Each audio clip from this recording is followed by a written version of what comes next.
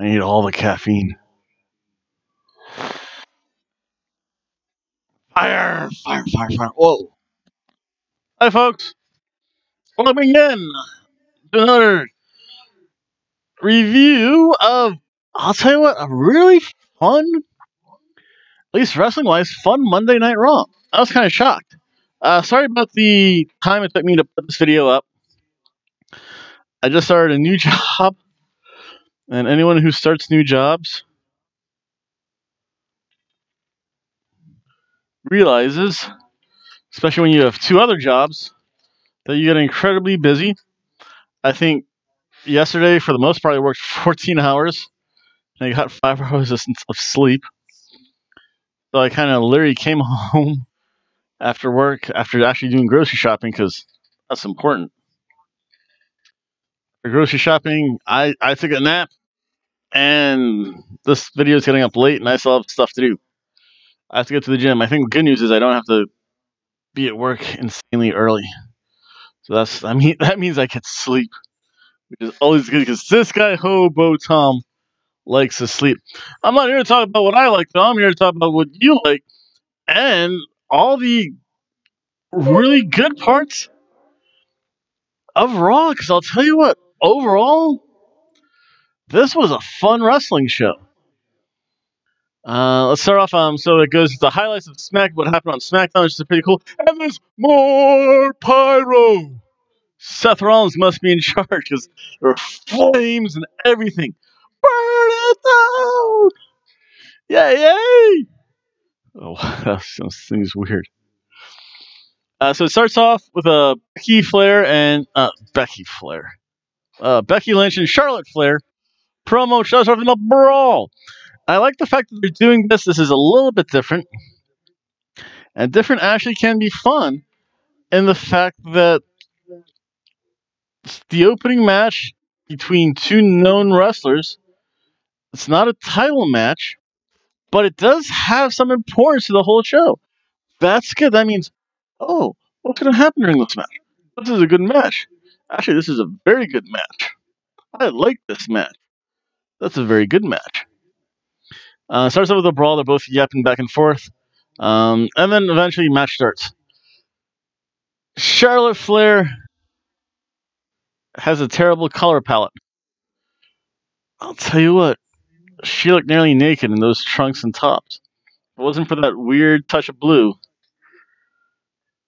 that's not Charlotte. I hate to say it, folks, that is not Charlotte Flair's color. And Becky's wearing the two-piece. Yep, she's Irish, all right. So I'll tell you what, you would get a hint of her back or her belly. Man, she's pasty pale. I wonder if that's even a color scheme. That should be a new Crayola crayon.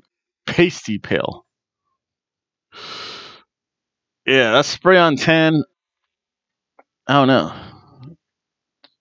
Either go full tan, all natural, or just pasty all throughout. I think the weird thing is Paige was the opposite. I think Paige's midsection was actually more tanned than other parts of her body. That's weird. Enough about that, though. This was a fun match. It was a good match. It was a good quality match. I don't know what happened, because I think when I was taking notes, I got distracted by my cat, and Charlotte Flair just stuck her tongue out. Whoa!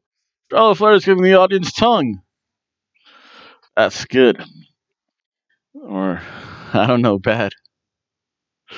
We'll see. Charlotte, for the most part, gets the better of Becky Lynch during the match. I'll tell you what, it was really fun, though. Again, this determined the first pick of night 2. Flair. Woo! I'll tell you what. These two know how to counter wrestle, because, again, Flair countered the disarmer. It was a pretty good back and forth match. Becky Lynch hit the Scorpion Death Drop. That's awesome to see. The disarmer is no longer the super unprotected finisher of Doom, which is good. No real finisher should ever be like that. Again, as long as you can counter it, it's not buried at least, which is good. Becky. She won by like a super stack. This is it was a roll. It was a crucifix roll up because Charlotte was so upset that she couldn't pin Becky. She was like laughing and like, what do I do? What do I? Oh, so yeah, it was kind of that like frustrated heel thing, which fits Charlotte perfectly, almost like her dad. So she's learned something. So that was fun though. It was a she got stacked though. It's like she was like near vertical. Her legs were oh whoa, Charlotte's legs near vertical. This sounds bad. But I'll tell you what, this was a fun match. Was a tremendous way to open up Raw. This match is a surf and turf match.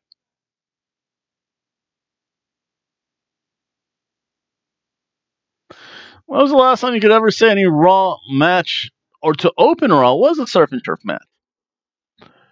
It's been a while, so that's really good. Raw has it together because SmackDown was good, but it seemed long. I don't know. It seemed about it. SmackDown seemed 2 hours. Raw for a change seemed 2 hours. It was really good. Then again, there's a recap of the rules of the draft. Seth Rollins comes out for a promo because he was Raw's first draft pick. Yeah, what do you expect? Then we have Andrade versus Ali, Battle of One Namers. This was fun though. Oh wow! The thing is, they worked at a very consistent pace. It was a well paced match. It seemed to have fast pace. Unlike the Randy Orton Ali match we saw, was that last week or a week ago? But again, it's not very few wrestles, or if they did wrestles with purpose. I think one instance Andrade would put Ali into a headlock, maybe right off the ropes. He was in it for a second, bounced off the ropes. It made sense, and it just didn't seem long. It was, oh.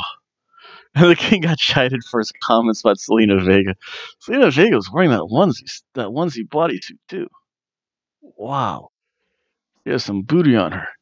Damn, she's tiny though. But again, it was so. There's a difference between being slow versus being deliberate. Andrade carries a very deliberate pace, and I like to see that. Oh yeah, that's right. I have to do that Thursday too. I'm so busy this week, but I'll get through this week somehow. So again, Andrade's deliberate. He's not slow. He's not plotting either. Very deliberate. All he flew. Andrade went to the outside. Ali was going to do a flippy thing. Selena Vega's like, you have to get over me.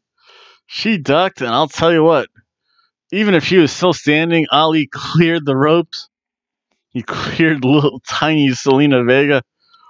Oh, wow. Again, I like that. When Selena Vega gets involved, and more so when it doesn't work, because it's something different. Andrade eventually does hit, again, very deliberately plays hammerlock DDT on Ali. Ali still looks so good in this match. Wow. I haven't done this in a while in Raw. A second surf and turf match.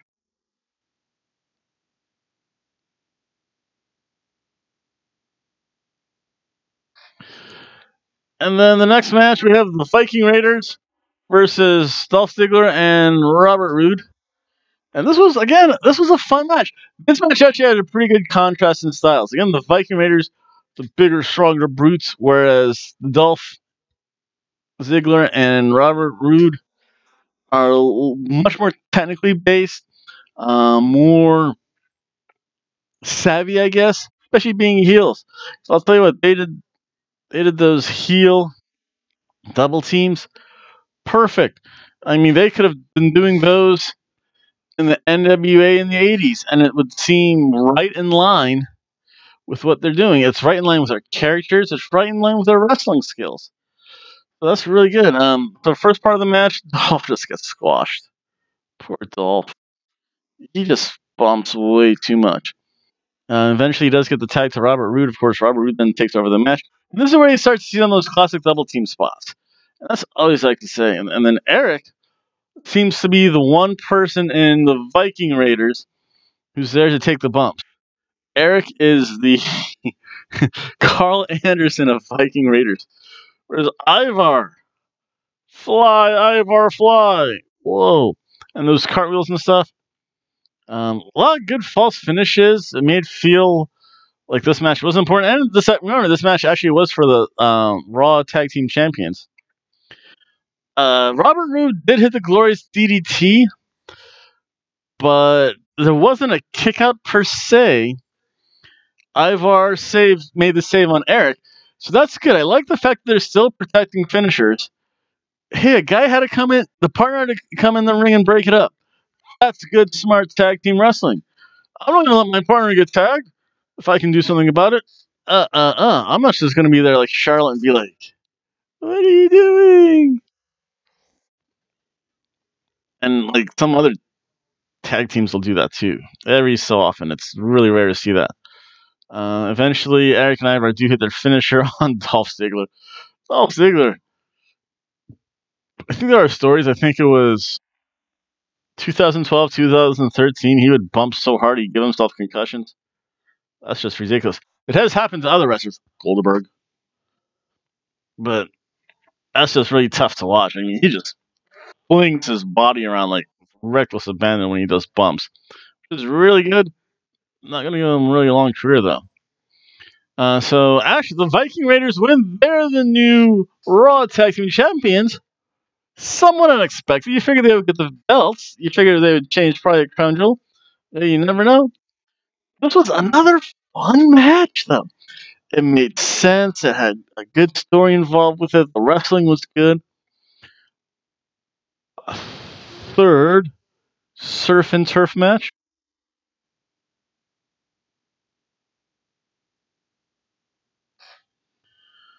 So that was really cool. I think the only thing that slowed this Raw down was the fact that they just had draft stuff all the time. And then it was Aleister Black versus Eric Young.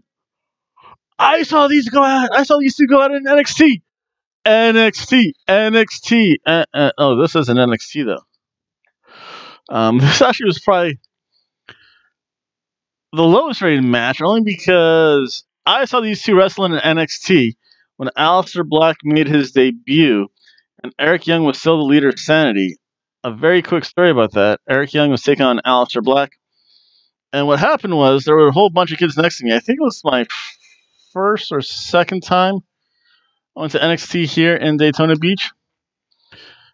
And what happened was the kids were yelling because they wanted to see Nikki Cross get involved. Nikki Cross is a freaking squirrel eating coffee grinds while drinking Jolt soda. Sounds like a heart attack waiting to happen. But she was running on the ring. The kids were chanting, "Let the woman fight! Let the woman fight!" Eric Young said, "Shut up and sit down." Yes, sir. That was funny to see. He's such a good interpersonal wrestler. I just laughed, and those kids were terrified of Eric Young. However, NXT, this is not. However, though, Eric Young did get in more offense than Aleister Black's other squash matches, which is good to see. And hey, you know what? Eric Young's on TV too. This was a good showing of Aleister Black and Eric Young. Again, that like Dragon Sleeper reverse guillotine choke. Ooh, maybe they don't like the black mask. It looks too much like a kick from everyone else. But I'll tell you what, that finisher looks really good. Aleister Black, of course, won.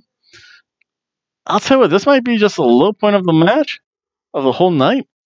Still a ham sandwich, though.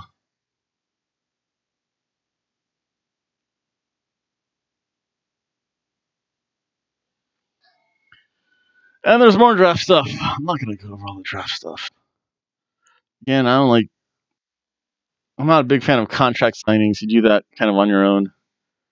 No one wants to see my contract signing. It's the most boring thing that I hear. Sign this. Thank you. Welcome aboard, sir.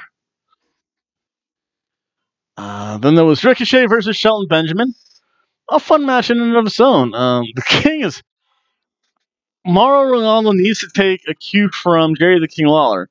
he really only made one comic book reference.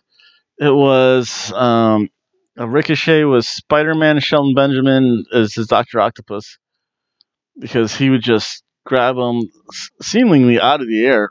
Happens a lot with Ricochet though, and just then begin to bend him or break him in some fashion. So that's good. I think he only mentioned it like a few times, and it was, "Mamma mia, this is Spider-Man v Doctor Octopus." Or was it Shale? No,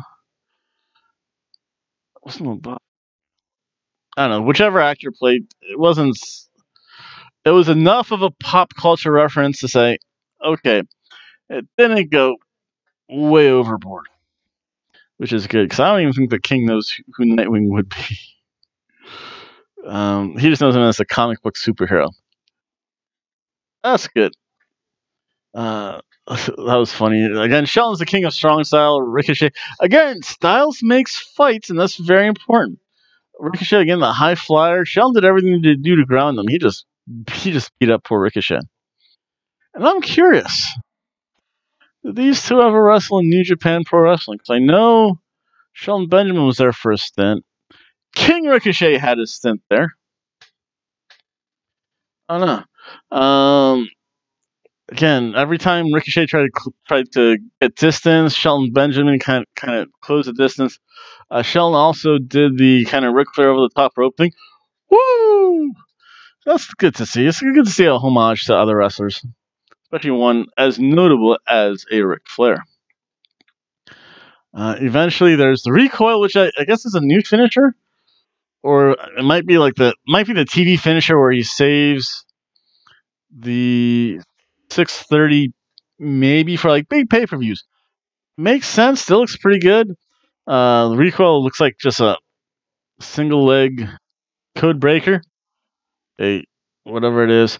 This was a fun match. I mean, Ricochet can still fly. Shelton Benjamin still strong. He had his moments in this match, which is good. That there is some believability now that Shelton Benjamin could win. Always good to see. A cheeseburger match.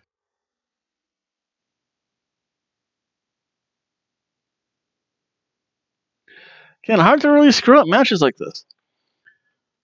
Oh, then there was more stuff about Crown Jewel. I won't be able to cover that because that's on Halloween, not a Thursday.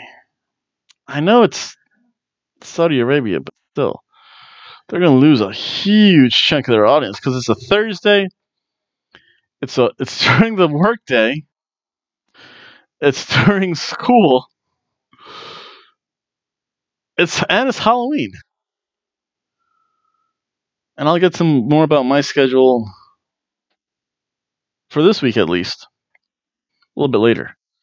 Then we had Cedric Alexander and Buddy Murphy. Oh, 205 live. 205.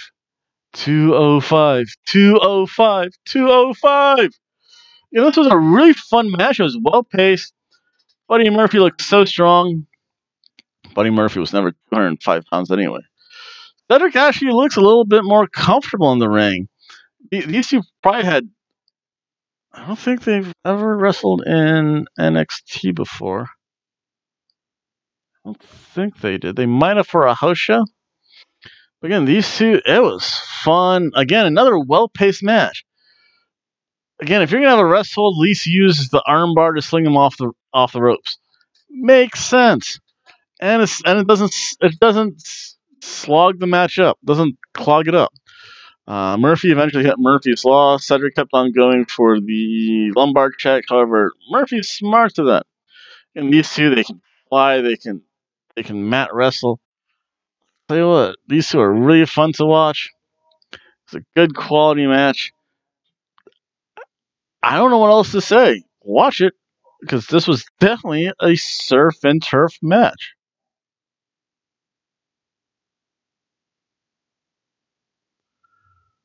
And there are 4 surf and turf matches on Raw. Whoa. Let's go, Heyman. Let's go, Heyman. Holy dangerously. Then there's more draft stuff. And eventually there was Oh yeah, contract signing again. They're boring. You always know the table gets destroyed, and there's a big brawl that ensues. There's more draft stuff. That's pretty fun because Sheamus was in full soccer hooligan mode. Sheamus. That was fun to see. The final match of the evening, it was Natalya and Lacey Evans. I forget why they said these two were going to team up. I guess they just wanted to showcase themselves so they could work together. I guess they kissed and made up, or hugged and make up. Ooh, kiss and make up. Yeah. Oh, wait a second. I got Tranquilo. Versus the Kabuki Warriors. I love the fact that the Kabuki Warriors, they're starting to paint their face. I mean, Kairi Sane, I think she put her outfit on backwards. Or she forgot part of her outfit. She forgot the bra of her outfit. She had the t-shirt on underneath, like the front strap that goes from her collar to her bottoms. I don't know. I just noticed that. I'm like, that looks different. Normally, wrestlers wear the t-shirt over top. So, I don't know. Tell you what, it's pretty cool, though. Asuka's coming out with face paint. She has the green stuff coming out of her eyes, and the green mist. I mean, she looks really good, though. Asuka looks strong. Asuka's really more heelish now, because the thing was to both Natalya and Lacey, she would do like mocking kicks and knees that look like the softest knees and kicks that she ever delivered, and it looked like she actually had to try to make it look like super soft. It would just say, It's like when my cat bats at me to say clean my litter box. It's like, human, wake up. I'm not hungry, but wake up. Are you alive, my human? So it was pretty cool. And Asuka knows how to reverse that sharpshooter. Asuka's a good wrestler. Kairi Sane's great. And those two, the Kabuki Warriors, have just gone full blown out heel, and they're having fun with it. I do like the fact there wasn't any green mist this match. I do like the fact that they're saving the green mist for special occasions. You're not going to be inundated with it. You're like, oh, is she going to do the green mist now? Oh, she didn't need the green mist. When will she need the green mist? Yeah, keep down the edge of your seat. It's really good. Lacey Evans actually looks good in the tag team role. It probably hides some of her deficiencies because she's not necessarily smooth. She has to pace herself a little bit more. And again, working with Natalya, who's a veteran forever, Asuka's who's wrestled forever, Kairi Sane's wrestled a long time. Lacey Evans, she was protected to some degree. Again, really kind of hit her deficiency. Lacey Evans looked good in this match. I think it's been a long time since anyone has ever said that about Lacey Evans, too. And Kairi Sane, again, just the lax cover kind of looks funny. Kairi Sane's so tiny. Lacey Evans isn't that big of a woman, but compared to Kairi Sane, she is. I mean, Asuka has a little width to her, at least. Asuka's fairly broad in the shoulders and those hips. And a little tummy of Asuka. Asuka has a muffin top. Kairi Sane does not have a muffin top, however. Kairi Sane is freaking tiny and skinny. I think the only person I've seen skinnier than Kairi Sane, I think, before her comeback was Dakota Kai. Dakota Kai. Ridiculously thin. I don't know how some of those women do it, because it looks like they would just be broken in half. But Lacey Evans eventually beat up Natalya a lot. Again, Asuka knows how to reverse the sharpshooter. He gets into an ankle lock. They mock, of course, like, come here, tag her. And then like she'd hold her hand out and like pull it back. It's like, haha, you can't tag her. Lacey screaming reach. Lacey Evans does get the hot tag eventually. Hits the wrecking ball drop kick, which is actually really good to see. Uses a moonsault. Kairi Sane does that kind of weird mosquito double stomp that Alberto Del Rio tried to do. They should just remove all reference to Alberto Del Rio or Alberto El Patron. What else? Kairi did make the blind tag to Asuka. Lacey never saw that. So Lacey Evans is victim of a roll-up. Sneaky heel win. I like it. And then I'll tell you what. Wow. 5 surf and turf matches this night.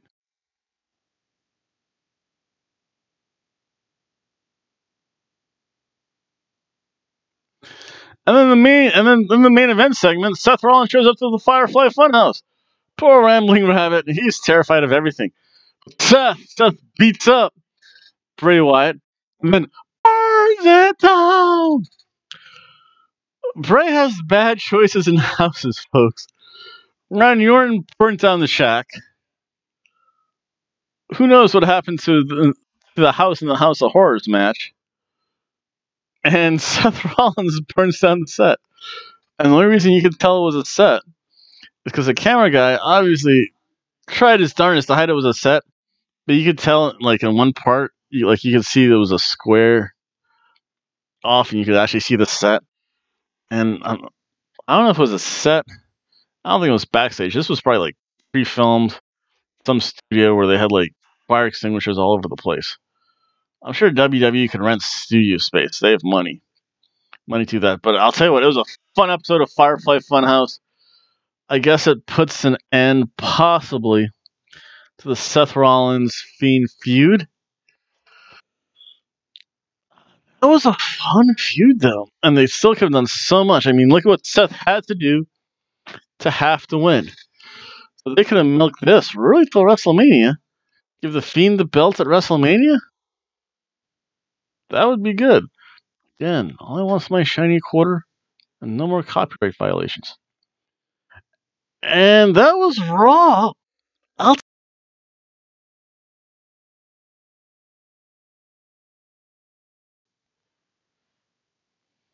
Yep, so yeah, gonna hit my half-hour time limit. So the rest of the week looks like I'm gonna do my AEW review. I'll probably get to that also. Shoot, it's almost midnight. Yeah, I can do. Look at 8 hours of sleep, which is good. So for my AEW review show, will probably be done Thursday as well. And also Thursday, I'm going to do my predictions for Impact Bound for Glory. I think that's the name of it. Friday is going to be a dual show. It's going to feature both SmackDown and Friday Night Impact. I think this is the last night of Friday Night Impact. Actually, I think they go to Tuesdays next week. Saturday, unfortunately, I can't make it to Daytona Beach. I have to work that night. Sunday, I'll do my kind of review of Impact. Again, I still have 40 some odd days for my bad behavior. So it'll be pretty cool once I get back live streaming. And I'd like to thank everyone for watching. Please like, share, comment, subscribe, and I'll see everyone later. Bye. Yowie wowie. Jeez, but don't burn it down.